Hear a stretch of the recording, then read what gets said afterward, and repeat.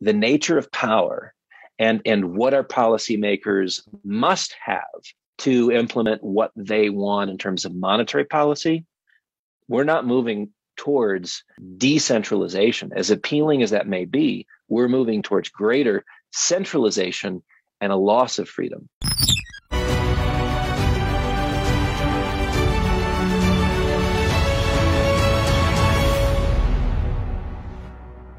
I'd like to welcome everyone to Freedom Feature, and I'm Barry Bussey.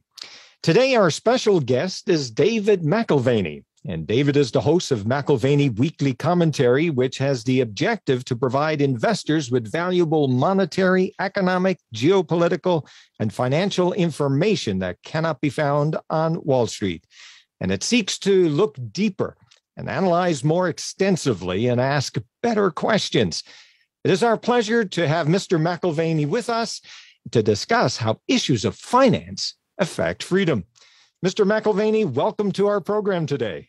Barry, it's a pleasure to be with you. Thank you for the invitation. I look forward to our conversation. Well, this is great. I tell you, you come very highly recommended. A lot of people who are interested in freedom here in Canada say, hey, listen, we got to have David on here and just discuss about the importance of finances and its relationship with freedom. And I'm just wondering if you could just share with our listeners who you are and what you do. Yeah, I'll share a little bit personally, but also to put that in context with our family. I get to participate in quite a tradition, a second generation, both in a family business, but also with this idea of educating and helping people gain a context for the decisions that they make.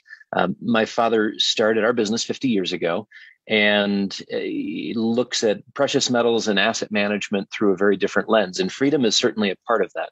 If you look at the tradition of gold as sound money, it's something that enables agency and has through time, and is one of the things that has, if you look at the history of money and the history of government, has been key towards individuals maintaining some autonomy from autocracy. And so I love the fact that starting almost 45 years ago, my father started publishing a newsletter dealing with these issues to bring into the mind, the consciousness of the investing public, the important issues of the day and perhaps their considerations and actions that they could take. My background, I studied philosophy at Biola University and political philosophy at Oxford University. And my business interests really began after that, in the short stint with the Acton Institute and the Institute for Liberty and Development in Santiago, Chile, a free market economic think tank that looked at how the free markets could bring positive change to society. And so they did a number of studies to look at how free market ideas, even in the context of public schools and public policy in general, would be fruitful. So I've participated in our family business now since 2003. We have two separate businesses. One is the metals brokerage business. We helped gold become legalized again in 1975. We found a religious exemption that allowed us to be bullion dealers 3 years before gold was actually legalized. Wow. And so we had sort of a first mover advantage providing gold on a wholesale basis to Wall Street firms. So we still have the metals brokerage business. We also have the asset management business, which focuses on hard assets, infrastructure, real estate, global natural resources, precious metals, things of that nature. So this keeps us busy. You mentioned the podcast or the weekly commentary. That's now in its 15th year, and something that we do each week as a routine discipline to look at the markets. And when we find questions that we're unable to answer, we bring in experts from the central bank community, academics globally, or particular experts in a field where they bring insight. Many of these people are people we don't agree with, but still bring some facet of insight that we wouldn't have otherwise. So this is what keeps us busy. This is what we love. Well, that's awesome. And I like the fact that you're willing to talk to people you may not necessarily agree with on everything, because I think that's important, it seems to me, when it comes to freedom. And that's one of the things we try to do here at First Freedoms. The note that you just said about the idea of getting a religious exemption to own gold, that just sparks me. I got to ask you on that. How did that happen? Yeah, so back in 1933, we needed to devalue. needed. I use that word loosely, but FDR determined that the best course forward in the context of the Great Depression was to be able to print more money. Okay. You couldn't print more money as long as there was a one-to-one relationship with the dollar and gold. So to maintain legitimacy with our foreign creditors, we maintained the gold standard, but we made it illegal to own it and trade it domestically, which allowed for him to inflate the money supply, increase the amount of money in circulation. And that was the method proposed, sort of the Keynesian methodology proposed to solve our financial crisis there in the 1930s, in the Great Depression. So we devalued our currency by 65% overnight, and it was now illegal to own gold, with a 10-year jail sentence and a $10,000 fine, which back in the day was a lot of money. Wow. And so that was the law of the land until January 1st, 1975. My father and two other gentlemen worked with Senator Jesse Helms' office here in the United States to change the legislation and allow for gold to be legalized again.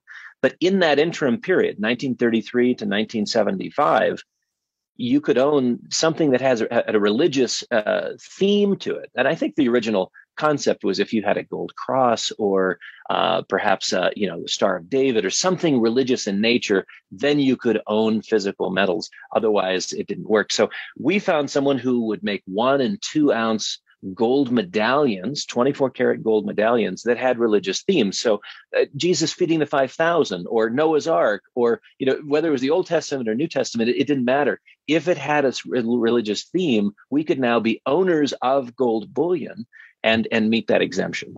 Well, that's fascinating about just the whole idea of controlling the bullion market. And that's something that we may want to just kind of have a look at as we go in our conversation.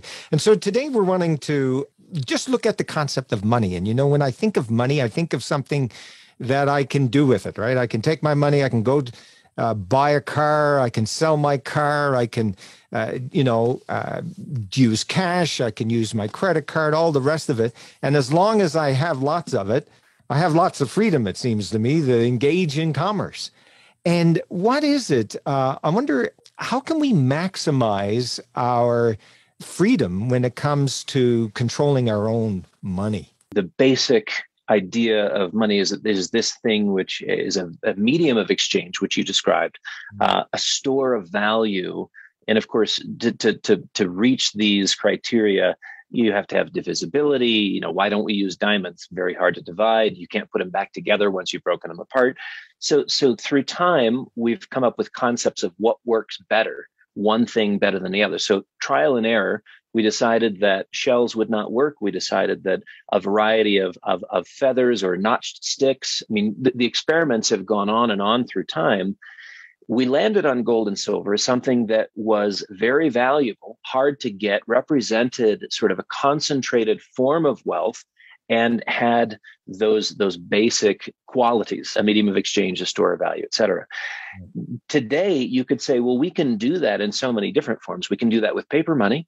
We can even do that with new digital forms of money. And that's becoming very popular to think about, not only with cryptocurrencies like Bitcoin and Ethereum and many, many others. There's 1,500. There'll be thousands and thousands more as time goes on.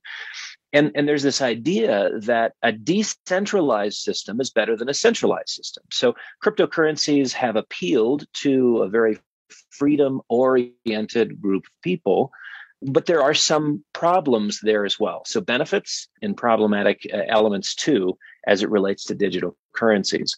One of the things that we will see and already have seen, the hat has been tipped by centralized monetary authorities, the Federal Reserve, the Bank of Canada, the People's Bank of China, the Bank of Japan, the European Central Bank, is that they too have noticed that there are some valuable aspects to digital currencies that they may want to harness as well. And one thing is very clear: they're not interested in losing their monopoly on the creation and distribution of money, the control of the money supply. Just like we talked about earlier, 1933, the legalization or illegal, holding of gold back in 1933 here in the United States had to do with control of the monetary levers so that they could have greater influence and control, it was believed, over the economy. Mm. So what makes us think that we are going to migrate towards decentralized digital currencies and have our monetary authorities walk away from the benefits of control and centralization? And I think this is one of the great things, perhaps a source of naivete within the marketplace as to the nature of money and the nature of control and what is at stake if you consider, the benefits of, again, decentralized things like Bitcoin, Ethereum, et cetera, versus centralized digital currencies, central bank digital currencies. When it comes to control for the government agencies, these banks, any thought on how they would harness this decentralization, like with Bitcoin and all the rest? Because I thought in theory it was the whole idea that no, government can't touch this, but and we saw a little bit of this, I think, here in Canada, and we'll talk about this later, but government made it very clear that when you support protesters whom they didn't like, they were going after the cryptocurrencies as well. I don't know how they did it, but yeah. The idea of a decentralized ledger where you've got multiple nodes, and if you don't control all of the nodes or a majority of the nodes, that you can't actually access, control, shut down, eliminate, seize, what have you. There's I think a little bit of a misconception there. And I think maybe the best example of this is in 2021, we had a pipeline here in the US, and some hackers basically shut down this natural gas pipeline and demanded payment in Bitcoin. And it was only weeks later that the U.S. government was seizing that Bitcoin. Well, how does that happen if it's an asset that is outside of a system that can be controlled? Mm. So, I mean, I understand what it is as advertised, but if there's anything that we can learn from the 2021 pipeline debacle, it is that there's greater access and perhaps backdoor access that we're not really in tune with, right, but governments understand full well. And so there may not be as much freedom as is advertised through your decentralized digital currencies. What I see as somewhat dystopian is the centralization of digital currencies, because there's a concept amongst economists which is this is a very, very important policy tool for policymakers, and economists understand this well. When you've got a system that has lots and lots of debt, you can make the burden of that debt go away if you increase the currency in circulation. This is what we know as inflation. So inflate away the burden of debt. But there is another policy choice when you're between a rock and a hard place. You can assign who is going to win and who is going to lose. This came to the surface in a conversation I had with Carmen Reinhart on our commentary many years ago. Carmen Reinhart has been an excellent academic at Harvard for years. I think she's chief economist now at either the IMF or the World Bank. I forget, one of the two, currently. And we talked about the idea of financial repression. And financial repression is this basic idea of holding interest rates artificially low so that you benefit some financial actors at the expense of others. So for instance, if I'm the federal government, in the US, we carry about $30 trillion in debt. Not a small sum, not an insignificant amount. Well, it's very easy for me to manage $30 trillion in debt if I can define what my rate of interest is. How much is it going to cost me to maintain that debt? Right. If it's zero, if it's less than zero, the benefit accrues to me. And who's that at the expense of?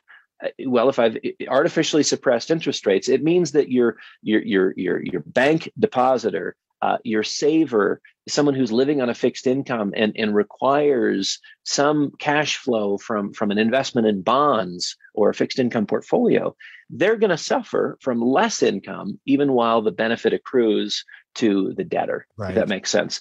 And the reality is, this is a choice. This is a policy decision.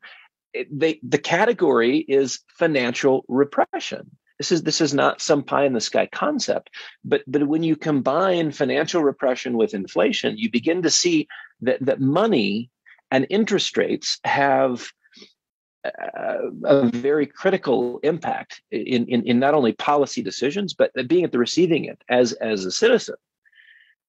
Your cash balance is not a neutral position, it may not even be a safe position. It may be subject to multiple forms of extraction, right? So we're used to taxation, right? We're used to taxation in the form of, our Treasury Department requiring us to pay X amount out of income or out of capital gains from investments or things like that. But what about the other forms of extraction? Inflation is another form of taxation, but so is financial repression, where again, extraction of value from savings, the net effect is the same. You have less at the end of the day and someone else has more. Why do I tie this into digital currencies? Because it's much easier to affect financial repression when you have a system that is a closed system. And that's essentially what you end up with, a central bank digital currency system. It's a closed system that you can't operate outside of. So imagine that your cash deposits are at the local bank and they're now in an all digital format. Right. And as a policymaker, I want to incentivize an increase in spending. Right? We had the social suggestion of this after 9/11 here in the United States. President Bush said, "We need you to do your patriotic duty, and we need you to spend." What he was recognizing is that our economy in the United States is 70% based on consumption, and if we were to respond in fear to a terror act and not spend, tighten our belts, we could see a collapse in the U.S. economy. So his encouragement was, go out there and spend some money. Go buy a burger, buy a new car, buy a VHS or DVD. Just spend some money to keep the gears of the U.S. economy churning. We need consumption to continue. Don't be afraid. Get out there and spend. But what if you could incentivize sending, either with a carrot or a stick? This is where the digital currency comes in. I'm going to give you a sell-by date on every dollar deposit that you have at the local bank. If you have a full dollar's value, and it'll buy a dollar's value if you spend it today. If you wait a month, it'll buy 98 cents. If you wait a year, it'll buy 90 cents. You can literally calibrate a new form of inflation where your dollars in savings form will buy less and less over time. Why is this realistic and not something that is outside of a theoretical framework that already exists? John Maynard Keynes is probably the most influential economist in the 20th century. He may be the most influential economist in the 21st century as well. His concepts have defined the way that policymakers think and act.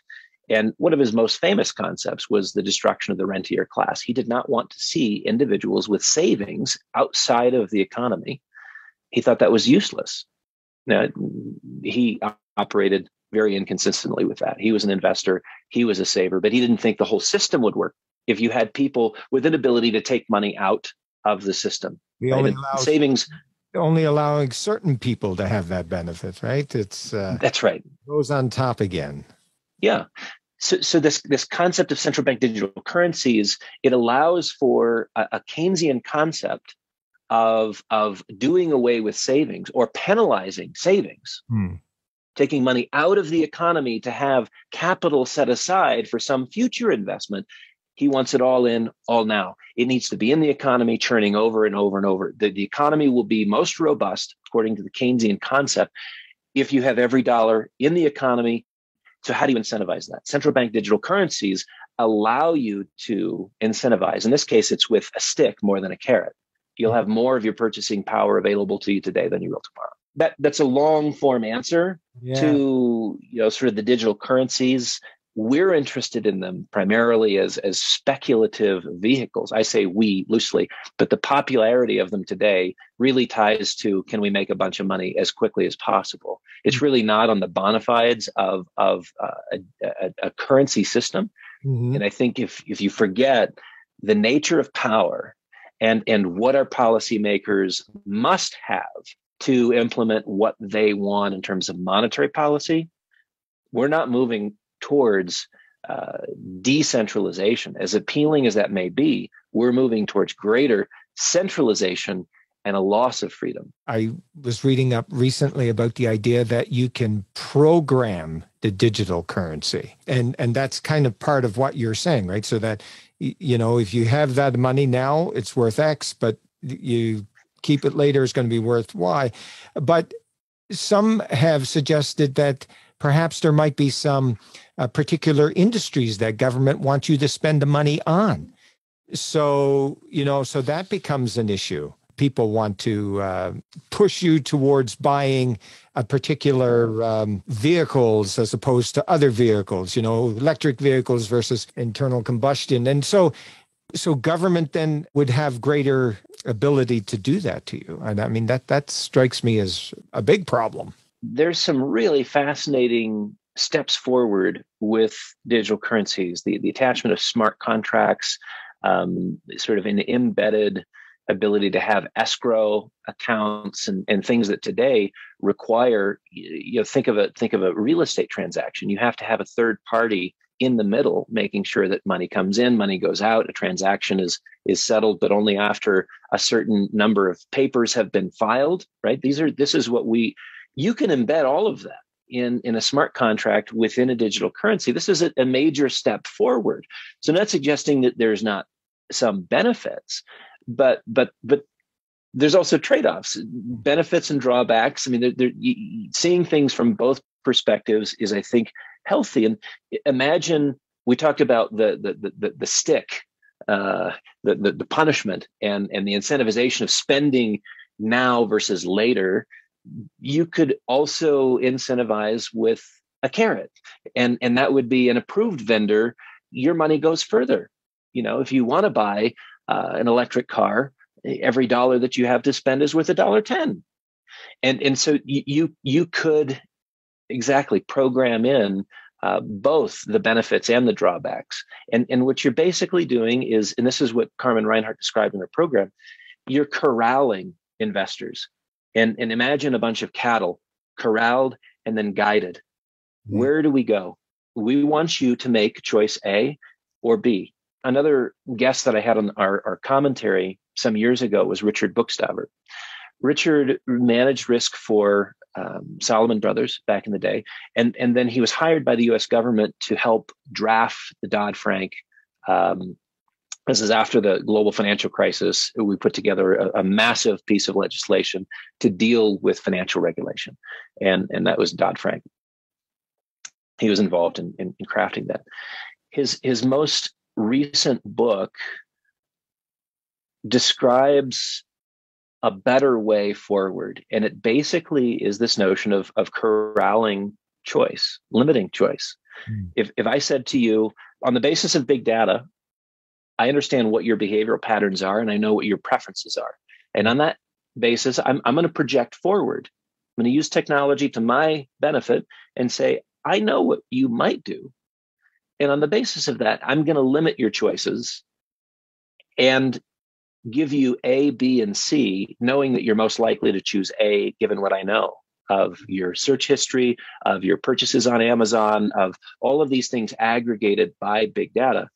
And instead of having a whole world of choices open to you, I'm going to give you A, B, and C, with probabilities being that you'll choose A. And that kind of corralling of consumer choices, that corralling of investor choices is the future. Why? Because governments want more control, not less. And you can date this back to the Epic of Gilgamesh and thousands of years ago, where people have conceived of utopias, a better world being one that is formalized and controlled, and not controlled in a bad way, but just beautified. There's a system in a city which is more appealing than the chaos of the wilds outside of the city. What happens outside the city gates? Oh, all kinds of things that are outside of your control. Nature is a severe beast you can't tame. Right. But inside the city, we can control and create a better world. What Buchstaber argues in his book, The End of Theory, which is basically, we don't need an economic theory anymore to describe human behavior. We will dictate what human behavior looks like, generously, of course. Right. Generously, of course. But it basically is harnessing the fallacy of false alternative. You can do A or you can do B. And we know what you're going to choose on the basis of all that we know about you already. So this is the sort of dystopian world where I see digital currencies playing a critical role. And it's not a world of greater freedom. Yeah. Not as you and I understand freedom. Okay, so this really now causes us to be thinking about what we ought to be doing to protect ourselves with this new age that's coming, that's really upon us now. And what advice do you give people? When you look at freedom, when you look at autonomy, it's about having a certain number of options, that you're not limited to just one choice. And so the exercise of freedom is you're saying, this is my preference of everything that's out there. So how do you maintain a system of preferences? How do you maintain a system of autonomy when choices are more and more limited? I think the first thing that you can consider as an individual, as an investor, is the variety of vehicles that you use for the resources that you have. A part of my perspective here is limited to resources and the money aspect, because that's the business that we're in. That's the way we tend to think. But keep in mind, like what happened in Canada with the instance of truckers and protests, and there was an immediate attack on money, right? Because if you don't have resources, all of a sudden your options are very limited. Where do you go? How do you operate? What choices can you actually affect without resources in play, right? So a part of it is a very practical aspect. It's not just sort of a limitation in scope. We could have a philosophical discussion of freedom and things of that nature. But when it comes to policies, when it comes to the limitations of freedom, you can see this right now with the U.S. Treasury Department squeezing the Russians on the Ukraine issue. And it's a limitation of the flow of funds that all of a sudden shrinks their universe of options, right? So this is very important to think about. So for me, the vehicles that you hold money in are important. Does that mean having some cash literally in your possession? Yes. Does that mean you need to create a massive hoard of Canadian dollars, US dollars? No, I don't think so. But adequate for a month's needs, I think that's reasonable. So the vehicles might be actual physical cash, might be gold and silver in your possession, might be gold and silver in different geographies, might be various forms of accounts, whether that's a savings account, a banking account, an investment account with multiple institutions. And I think it's important to think about a difference of geography.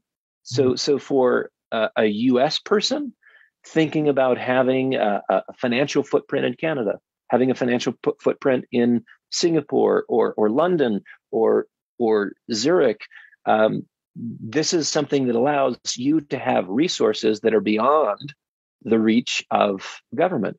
And I love our country. I love our government, generally speaking. I recognize that it's highly dysfunctional in many respects, but I also recognize the tendency of humans. And if I look at history, I think this is where some of my skepticism of government comes in. We don't know who the government is tomorrow. We don't know if they are operating in our best interest or their best interest tomorrow. And so a part of being skeptical and thinking in terms of even having different geographical sources for your resources is because you don't know what tomorrow holds. And I see this very frequently with families in Europe wanting a financial footprint in the United States, with U.S. investors wanting a financial footprint in Europe or in Canada. So having varied geographies is certainly one way of sort of keeping your options open. And that can be very complicated or not complicated at all. We've tried to make it very simple for U.S. persons, with like our Vaulted program. You can use an online app to have gold storage in Canada, right? So for the U.S. person, this is great. It's in Ottawa, and it's in another geography. We have similar programs that tie to Switzerland and the U.S., and so that's just a different way of thinking about things. But if you're a student of history, you can see some of the wealthiest families in the world have looked at the change in political regimes as the trigger for wealth destruction and resource compression. So it's very common if I were living in Europe to have a bank account in London. I mean, that happened constantly. If you're looking at Austria and Germany in the history of World War I and II, you can see that people kept their options open, and we're glad to have had those options open. I spent this last week with a number of thinkers in Texas at a conference, and met a gal who was from Poland, and her family had to leave the country, and they were able to leave with jewelry and a small amount of gold in their possession, and that was it. That's what they had. Freedom comes in many forms. And this is something that conceptually we think about and talk about a lot. Freedom of movement, freedom of speech, freedom to operate and choose the what we consider to be our greatest good or a representation of human flourishing. And so what enables freedom, many of those expressions of freedom, isn't in many respects resources. So having a diversification of resources and having a diversification of locations for those resources may be a new concept for your listeners, but I think an important one. One of the things that happened as a result of the government seizing bank accounts in Canada is that a number of people have been withdrawing money from the banks, and they have been basically hoarding the cash. And I get a little concerned for them, because I'm like, okay, but if someone breaks in, then what happens? Or if you have gold in your possession, what happens when people break into your home? That kind of thing. But what you're saying is, look, have it in different places. When you have different bank accounts, even if you have bank accounts overseas, certainly the government of Canada expects you to disclose everything.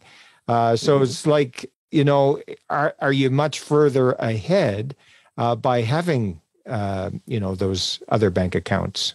You're a little further ahead. There is no perfect solution. And I think what you're describing is trade-offs, where, if you take money out of the system, now you have this new trade-off, a risk there in your home. So we described financial repression earlier. Right. Money in the system has a certain form of risk. Inflation is a certain form of risk where we're being robbed. Maybe it's 2% a year. Right now in the U.S., it's 7.9% a year. So it's a little bit. They're digging a little bit deeper into our pockets, and we used to ignore it. And it does get to a point where you say, "What options should I consider? What are the trade-offs? If I just stay in the banking system, this isn't helping me."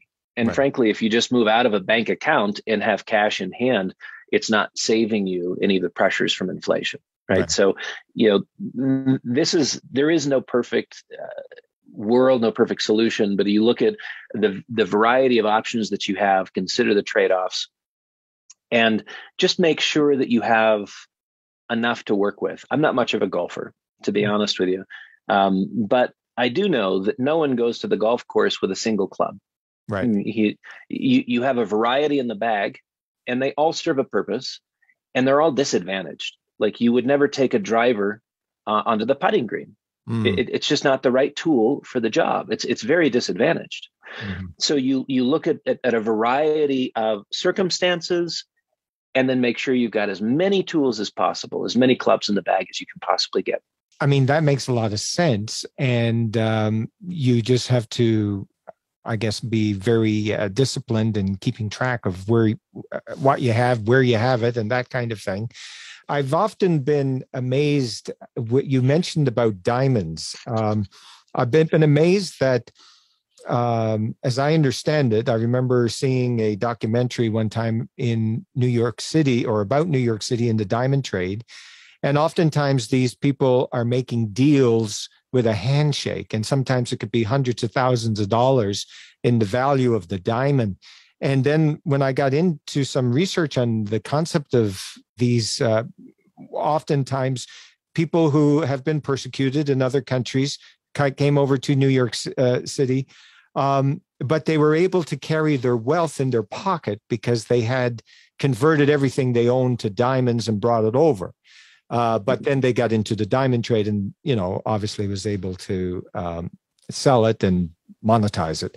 I guess as we are moving towards, in many respects, like what we saw here in Canada, it's important for people to not overreact to the point where they don't get some proper advice as to what they ought to be doing with their finances. Because as we talked, like, what do you do if you got everything in the house, your house gets broken in, then you're sunk. So then the idea or the concept that I'm hearing from you is, okay, diversify, get your different Gulf coats. And how can people who've never ever even thought of this, what can they do? Obviously your organization is helping people do this, correct? 50 years of trying to solve problems. And some of those are practical problems, like if I want to retire at time X, what kind of resources do I need to be able to do that? Right. And those are life cycle problems.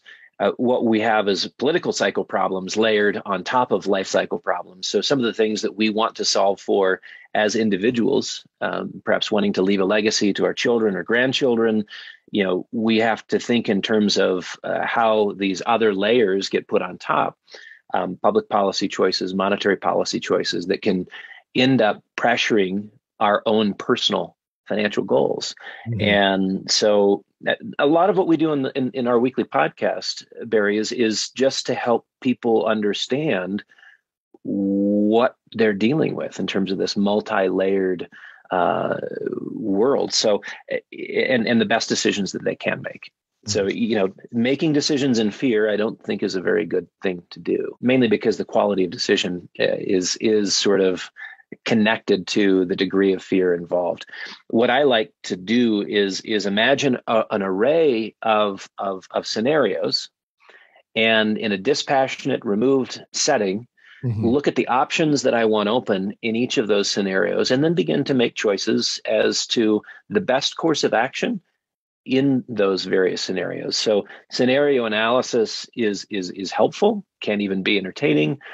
And it's not based on fear. It's based on reasonable outcomes, reasonable expectations, probabilities, and the best plans that can be put in place before a moment of crisis. This is something that we do in relation to the financial markets. Today, the Dow, the S&P, the NASDAQ, the Russell 2000, look at the Toronto Exchange, these are indices that are within 10% of all-time highs. Right. If we went into something like the global financial crisis all over again, let's say we were 30, 40, 50% lower in value, what was your game plan? Did you have a game plan? Did you do scenario analysis? Or are you in that position where, on the basis of compressed values, now you've seen a significant capital loss, are you in the mode of panic? And this is where forethought is of such great value. Where fear is not the dominant theme, it's just practical, pragmatic. What are the best decisions if our circumstances change? And can we rehearse some of that ahead of time such that as the circumstances change, it's kind of business as usual. We've already rehearsed this. We know what we're going to do. And we're operating, even though we may feel tension inside given new circumstances, whether that's a political environment that's not helpful, healthy, or what have you, or a financial market environment that is equally stressed and strained.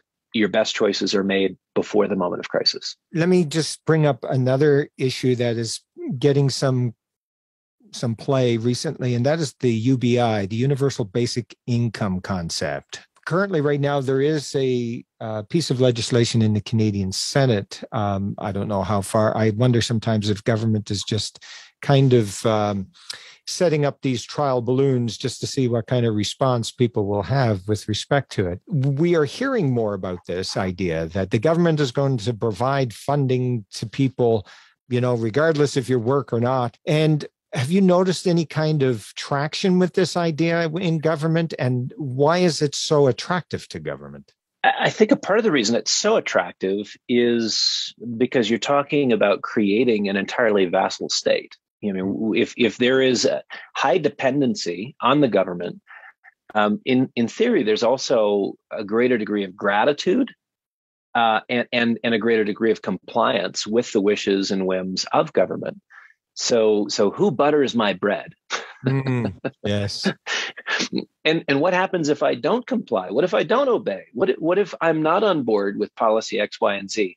Oh, well, you don't qualify for your income anymore. So dependencies are something that, you think, oh, it's just a gift with strings attached is I think the better way of viewing it. What is at stake, Barry, is graver than just those aspects of control. We experience a part of our humanity in what we do, who we are, our identity. I mean, if you look at social constructs, the family is this fascinating social construct that out of which comes an understanding of who we are, right. Our place in history, right. Who we are as a family, who we are as a people, and that's really critical. But work is one of those things that also factors into our understanding of dignity and self-worth.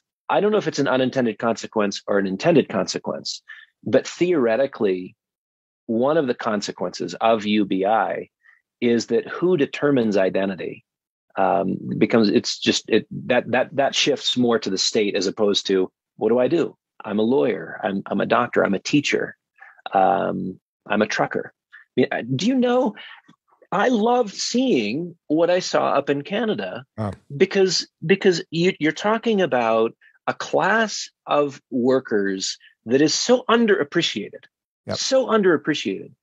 I mean, we don't operate with the things that we consider to be normal.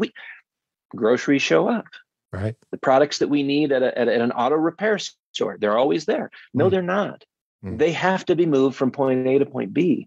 And this linchpin of society, which is never really considered and honored and appreciated, just raised their hand and said, we have an opinion. And we just want you to know we're a subset of society and we matter too. Yeah. And they do. Yeah. So, but every aspect, every role in society is critical.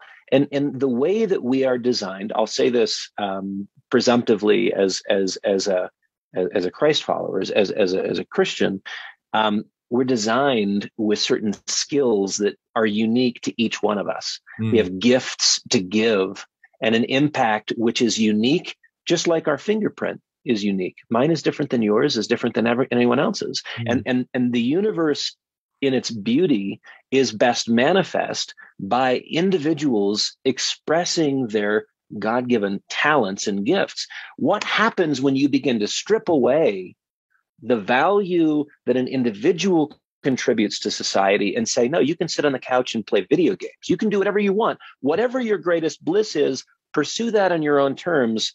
We're just going to pay you for being you. We lose what our contribution is, that work is valuable. And we express a part of who we are through the work of our hands. So I think there's a lot at stake with UBI, Universal Basic Income, where you're basically paid to do nothing or paid to do whatever you want to do. I'm going to go to the park and take pictures. Well, that's great. But the notion of avocation and vocation, the difference between the two, avocations are wonderful. I have many avocations, but I also derive a tremendous amount of purpose in life from my vocation. Yep. Right. So to strip that away is to undermine something very basic in our psychology. Right. And I think if you're undermining collective psychology, you're creating a variety of psychoses, which we can't even calculate at this point. Right. But that you're experimenting with some really big things. This is not purely economics. This is not purely economics, although I think the economics is atrocious. I think the social consequences of UBI are even more grave as you look at the diminishment of humanity. And maybe that's too dramatic, but that's the way I see it. I think you're onto it exactly, because you look at the last 2 years here in Canada where The government had CERB funding. I forget what that all stands for, but the idea was you stay home from work because of COVID, and the government is going to pay you to stay home. And so for 2 years, we've had situations. My wife is a piano teacher, and so students are not in school. They're not doing their regular routine. They've got tons of free time. And guess where they go? They go to the video games. Well, even though they have lots of time, they had less time doing their piano practice during the week. And as a result, there was a real change in the ability of the students to keep up with something as basic as piano. To me, in many ways, I think our COVID experience should help us think about these much bigger issues if we're going to go UBI. You see it with a listlessness with kids where, they may get exactly what they want. I've got kids 15, 13, 10, 8. They love video games. I can appreciate that, and I hate video games, except that when they ask me, when I grew up, was I playing video games? And I say, yeah, in fact, if you put me in front of a Galaga game today, I could spend an hour or two playing that because I really do like it, but I hate it at the same time because I realize that it's like a black hole for my humanity. Right. I can disappear into this world of brain chemical stimulation, which is artificial in nature, but highly rewarding, except it ties out to nothing in terms of like a life pursuit or something of greater purpose. I mean, these are basic beliefs and worldview beliefs. But one of my basic beliefs and worldview beliefs is that we are made with and for purpose. Right. And to the degree that we are not living with purpose or something, towards something of greater purpose, I think a part of our souls diminish. They wither. They and I think that's what we're seeing when you reference COVID. What we're talking about is a growth in mental health issues because there's certain developmental things that have to happen that only happen in the context of society. That only happen in the context of problem solving. That only happen in the context of conflict and conflict resolution. Things that happen at work, at school, in an engaged world.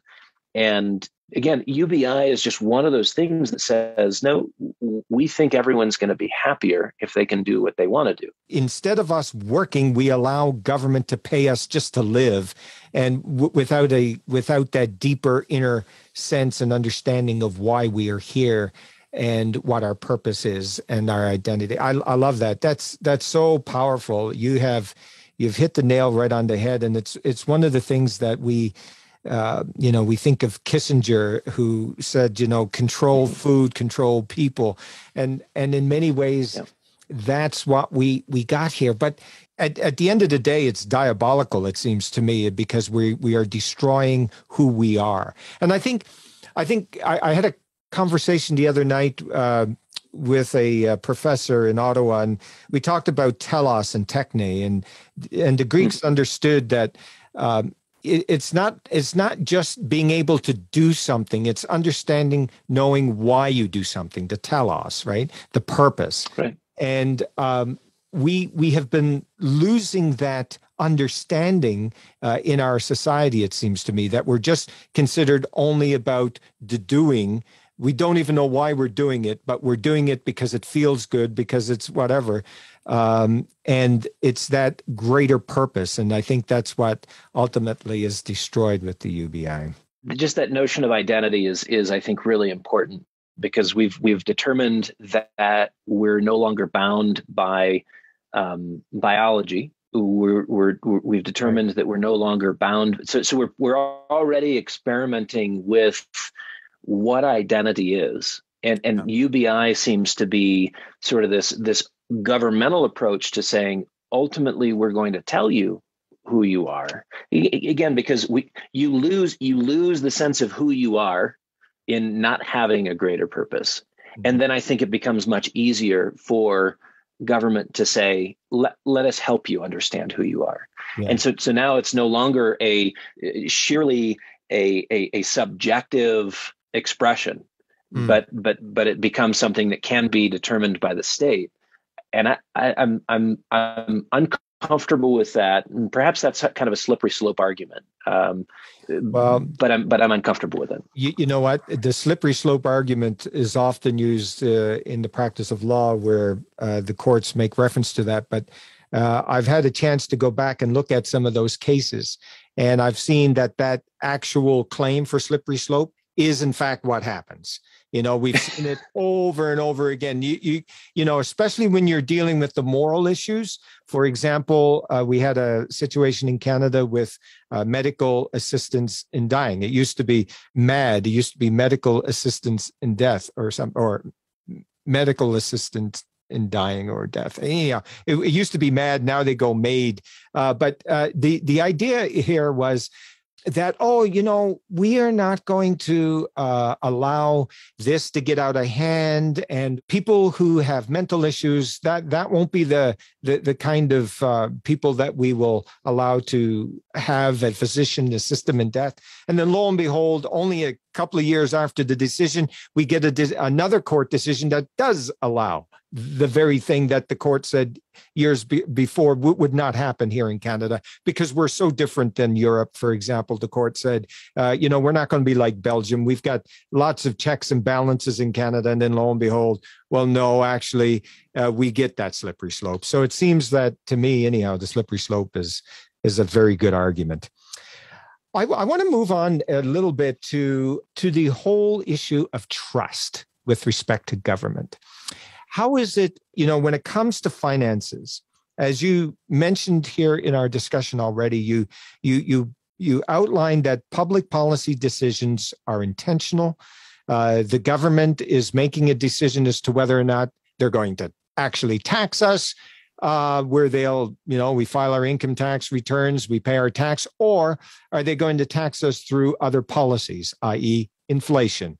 How do we as a people deal with this concept of trusting government when it comes to monetary policy? History would seem to me to be that we can't trust government. And it almost seems like we must have the assumption that government is not necessarily your best friend. While there are some governments better than others, the reality is we need to be having that defensive mindset, it would appear to me, because we don't know what's going to happen to our own financial situation based on government policy. And then how do we protect our families with respect to that? Maybe I'm way off. Maybe I'm too pessimistic when it comes to government. But well, I think there's a continuum of government tied to scale, where a small scale government, I think there's greater opportunity for trust as there's benefits to government serving us versus us serving them. Right. There is a certain tipping point where, on the basis of scale, sort of the description of the Leviathan, the size and scale and scope, all of a sudden the system is serving itself versus serving the people. Right. And so you see very circular and self-interested policies put in place that sort of perpetuate government as it is, and the further growth of government, whether that's good for the people or not, is almost a secondary consideration. So I do think that as the scale of government grows, accountability becomes more difficult. And to the degree that accountability becomes difficult, you are looking at a situation where the individual, not necessarily represented in government, has every reason to be suspicious, because your interests may not be aligned with sort of a governmental direction.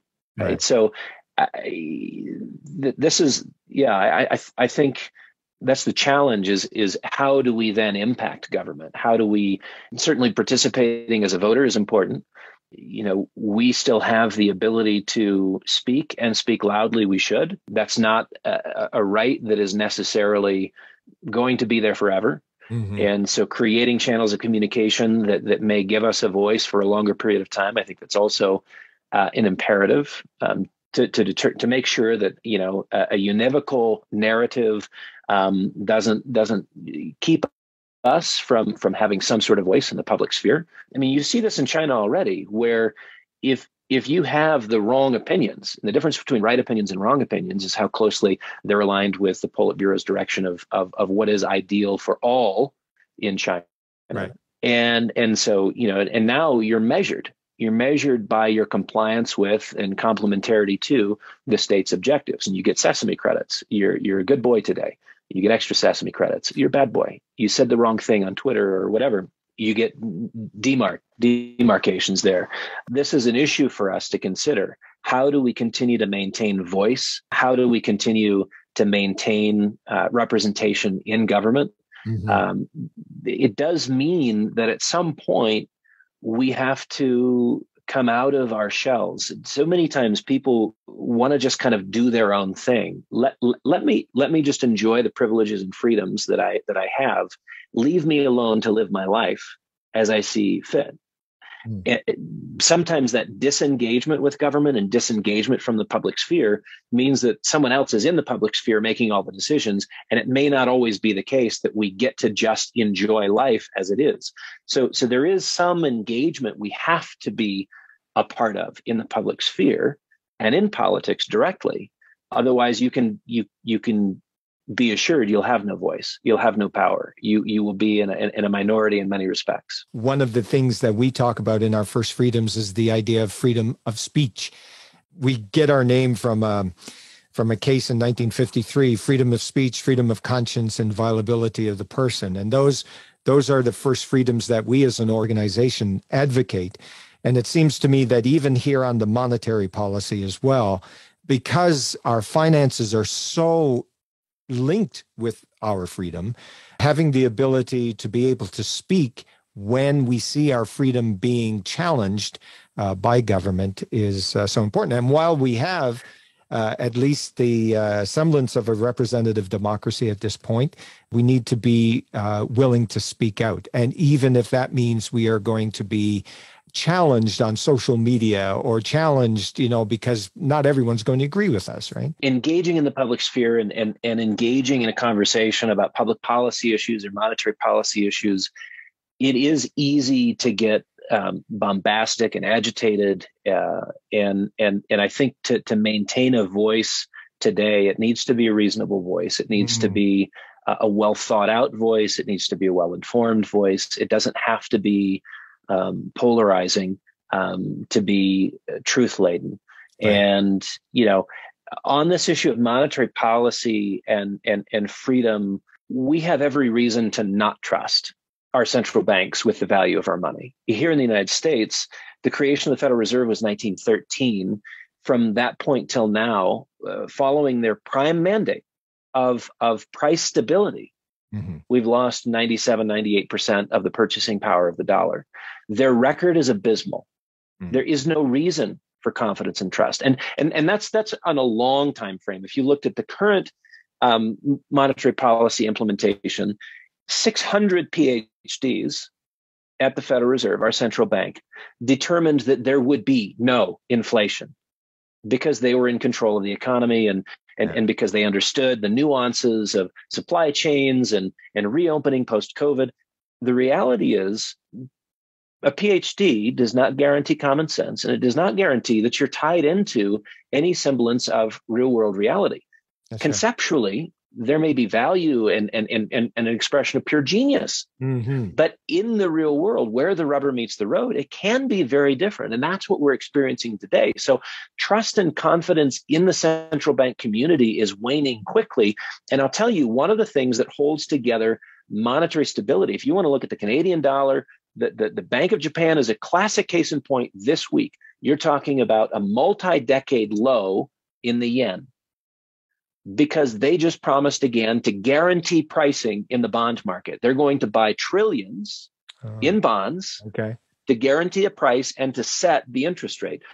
The immediate reflection of that in the currency markets is the Japanese yen takes another nosedive and is at multi-decade lows. So the currency is an indicator. of the confidence that people have in their central bank. So you raise this issue of trust. That's what we've seen chipped away at. And frankly, I think you look at the multi-decade move higher in gold from $300 an ounce to $2,000 an ounce from the year 2000 to present, and that actually is what is being reflected. A loss of confidence and a loss of trust in the PhD standard, because we moved from the gold standard to the PhD standard a long time ago. And now confidence in those authoritative figures is waning. My best advice in terms of a loss of that loss of trust and confidence continuing to the point of there being a currency crisis is that you can put yourself on your own gold standard, even if from a public policy standpoint, there's not a lot of movement towards that. So again, you may say, well, this is grossly self-interested. Of course, he's got that advice. He's been in the gold business for 5 decades. I'm talking about the history of money. Right. And the history of money is that gold was money. I should be out of business. And the day that we move back to the gold standard, I am out of business because you don't need me. Right. Now you're talking about sound money, something that has something real backing it. Today, all you have is the weight of those PhDs, their ideas, the ability of the federal government to tax. I mean, these are the only things that represent pillars supporting our currency. And I think actually you're going to see a good bit of currency crisis on a global basis over the next few years. So putting yourself on your own gold standard, it's not an expression of trust. It's an extension of trend. And as this trend continues in terms of loss of confidence in the currency markets, your savings are at risk. Right. And to the degree that you lose your savings through no fault of your own, you are in a position of greater dependency on the state. And that's, again, where I think whatever you can do, whether it's owning farmland and having the ability to create your own food, chickens and a cow. I'm not a farmer, so I can't do this. I'm going to default to a few more ounces, and I'll buy your cow. But this is the issue. The system is not going to take care of you. The system will take care of itself, and you are merely grist for the mill. If you can respect that the technocratic elite have more in mind their ideas, ideals, and best outcomes, and not necessarily something that is representative of your interests, you need to operate with greater autonomy. You need to be making decisions that, again, if the ideal is a gold standard for all, but we're not going to get that, what about the gold standard for you? Right. If the ideal is free speech for all, and you're hoping the system takes care of that, what about your own community communication? How are you engaged at the local level such that you don't have to worry about Facebook and Twitter and Instagram and whether or not you're listed or delisted? Like, have you opened the dialogue such that you continue to have free speech just on a lower level, not through modern technology, but you're engaged? And again, if the system is not supporting it, how do you do it on the micro level? Barry, so many of the things that I wrote about in The Intentional Legacy, it's a book I wrote in 2017 about family legacy. It has to do with that issue of telos. It has to do with the trajectory you're setting yourself on, whether it's the intellectual life of you, the individual, or that dynamic within a home setting. It has to do with the emotional life of you or the family. What trajectory are you on? So many of these things are difficult to solve at the macro level, but are quite easy. And you are powerful and can do something at the micro level. And by the way, when I look at Michael Green's book, which cataloged sort of the revolutionary nature of the Christian church in the first century, there was no big tent events. This was one person caring about one person and investing in an individual's life through love and caring and compassion and generosity. And those dynamics had such a radical impact, one person to one person, that there was a multiplication effect. And all of a sudden, something changed dynamically, not by focusing on macro issues, but by focusing on micro, right? So to me, when I look at legacy, I don't look at what you have at the end of your life. I care about the decisions that you are making today. And if we aggregate those individual decisions, now you're talking about the stuff of legacy, the expression of values, and whether the system supports it or is against it. Doesn't matter. because we know that human flourishing can take place in any context, whether it's a free society or a closed society, whether it's a society that promotes our deepest values or undermines them. And to the degree that we lose this connection with the value of our choices and the communities that we live in and cultivate, starting with the family, we can be very discouraged and lose sight of the fact that we can continue to flourish and may not get what we want. Right. Not at the macro. You know what? That is fantastic. In fact, I encourage our listeners, if you just you're watching us now, I encourage you to just rewind and listen to that again. That was powerful. You hit it right on the head. And it just shows you the importance of looking at our own individual choices. You reminded me as you were talking, I heard loud and clear Alexander Solzhenitsyn. Right? Live not by lies. In your own sphere, he said, as he was leaving the Soviet Union because of exile, his message to his compatriots was simply this: make sure that you say what you hold to be true, not what someone tells you to say. And you don't do anything, you don't go anywhere unless you want to go there. And I think it's in those little decisions, those decisions that we make individually, we're able to make a much freer society. That's powerful. Love it. Well, thank you so much, David, for being with us. It's been an absolute pleasure. And it's so great to be able to meet you through this virtual apparatus. And again, another wonderful, amazing thing of our society to be able to do this, which helps us in our own pursuit of freedom. Barry, thank you. Thank you for caring about the issues that you do and giving a voice to them. Thank you for inviting others into a larger conversation to develop a sensitivity to things that matter and to consider their own telos and the direction of our culture. And the role that they can play in that.